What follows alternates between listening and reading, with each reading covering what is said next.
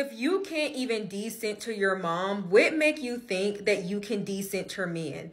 Decenter your mom comes before decenter men. Your mom was your first relationship. So you can't even start there with decentering. Throw everything else away because it starts with your mother. The reason why decenter men is more popular to talk about is because number one is more easily understandable, and number two is fun talking on subjects in which we're discussing finding identity outside of men. But that's like 5% of the real work. The real work is starting with your own mother, starting with the first woman in your life.